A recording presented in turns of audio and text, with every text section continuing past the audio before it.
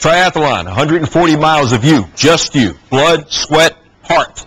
Stand by the finish line of a triathlon and you may have to pick your jaw off the ground. Despite their exhaustion, a lot of competitors cross the finish line beaming, vibrant, seemingly high on their own accomplishment.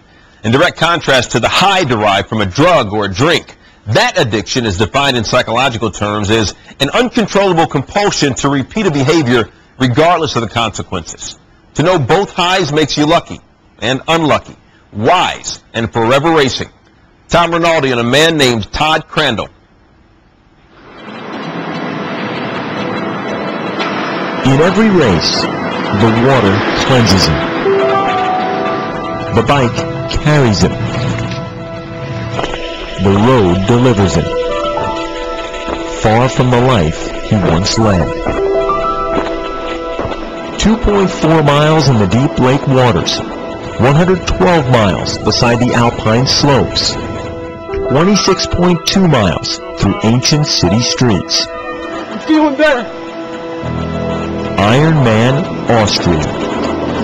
And of all the competitors this day striving across an historic landscape, Todd Crandell, the tattooed 40-year-old from Ohio, has already covered much greater ground than most.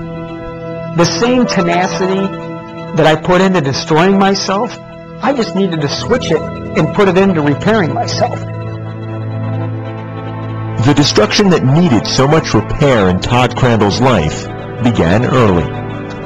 When he was just 3 years old, his mother Louise, struggling with drug addiction, committed suicide. For Todd, her death left scars that only spread with time. Her leaving me just caused this big gaping wound in me, and I didn't understand emotionally why I was the way I was. I wanted to know why I hated myself so much, why I felt I wasn't good enough. I assume that a good deal of him believed that he in some way was partially, if not totally, to blame for what she had done. To ease that pain, Crandell began drinking at 13. 3 years later, he tried cocaine. The moment changed his life forever. I snorted a couple grams of cocaine in the school parking lot. And instantly, and I mean instantly, when I did that first line, I was like, that's what I've been looking for. By the time Crandell was a senior in high school and one of the best hockey players in Ohio, addiction began destroying his dreams. On the rink and everywhere else. He played a game on cocaine and got caught doing cocaine on the school bus driving up to Jackson, Michigan. Not only did I kick him off a hockey team, but I just ended a relationship with a player that I've had a relationship with maybe for 5 or 6 years as a coach. So began a decade-long descent through liquor and cocaine, crack and heroin, jail, homelessness, and despair, ultimately led to thoughts of suicide. It got to the point where the difference between living and dying to me was non-existent. And I was like, I know that my destiny is to end up the way my mom did. When am I going to get there? In 1991, Terry Crandell confronted his son. Get to rehab or get out.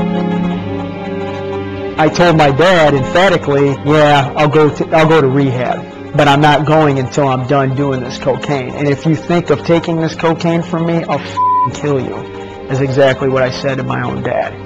And my dad sat there for 6 to 8 hours, like we're having this conversation today, with tears running down his face, talking to me about what it's going to be like when I'm dead.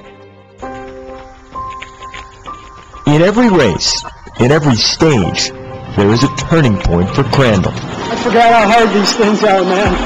Oh my God. Where he can surrender to the pain. I'm tired. Or persist through it. Ironman Austria is no different. I hope I can keep running. Each time he remembers his own turning point. It came 2 years after the confrontation with his father in 1993, just after his third arrest for DUI. I was drinking a beer roughly around noon, and I distinctly remember putting that beer down and saying, that's it. This is over. I'm going to put my life back together. We never, ever gave up on Todd. Ever.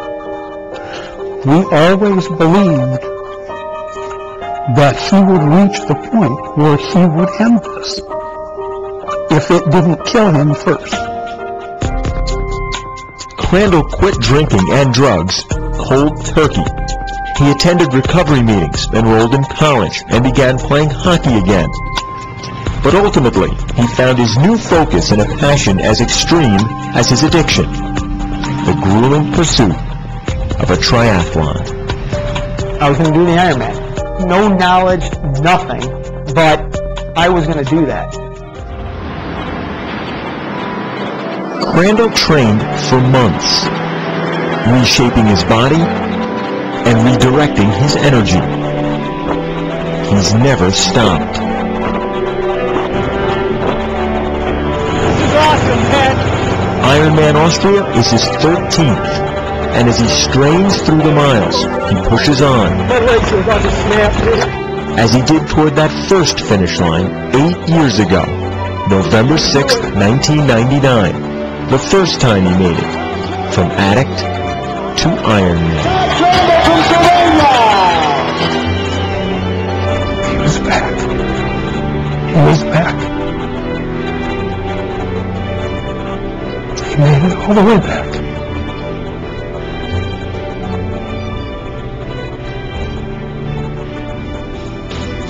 That's victory. It would be simpler if the journey stopped there for Todd Crandell. In a sense, it just began. Okay, everybody, it's 7 o'clock, so let's get started here. Crandell founded Racing for Recovery in 2001 as an alternative to other recovery programs. Fitness and family are cornerstones in reaching out to addicts. Like Jonathan Chang, who's battled cocaine for 16 years. So desperate for help, he moved to Ohio to join Crandell's program.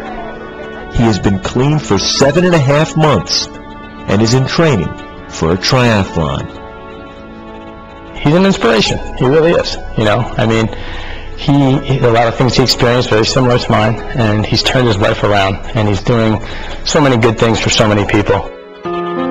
Providing that hope has become Crandell's new addiction. But like his old one, it's come with great emotional and financial cost. Madison, come up by us. Come here. Clean and sober 14 years now, married with 4 children, his life revolves around Racing for Recovery's mission, often above his own family. I've lost everything. Cars repossessed. House been in foreclosure 3 different times. I've questioned sometimes, have I done the right thing in trying to help other people? Have I lost my family? Have I sacrificed my family to help that addict? And at times, I have. Even so, he will not stop. How can you look at who I was and who I am today and not say, this is what I'm supposed to do? Coming down the last stretch past the 140th mile in Austria, Todd Crandell needs the finish line for himself and for so many others. That's what I'm talking about, baby! Oh, man! Congratulations! An addiction, perhaps, but also a mission and a purpose to keep making that journey from addict to inspiration. That's for the addict that didn't make it last night, for the one who won't make it today, right there. Right there. He's changed his addiction to a positive addiction, and he's now used it as a platform to help others. And so he has no choice. His body's going to have to fall apart out there before he'll stop. I'm thankful to have what I have, but to sit back and do nothing with it is not the answer. Anything I can ever do for you, brother, I'm really honored. The obligation and the passion that I have is to take it and give it back to help someone else. Tom, thanks. Todd Crandell gave up a white-collar career to devote himself full-time to racing for recovery. His work right now taking hold in Ohio and spreading. Races are scheduled in Vegas and Idaho the next 2 months to raise awareness and promote positive alternatives. Well, from a comeback of a lifetime to a career comeback in St. Louis, straight ahead Rick Ankiel talks about his new role as home run hero. Plus,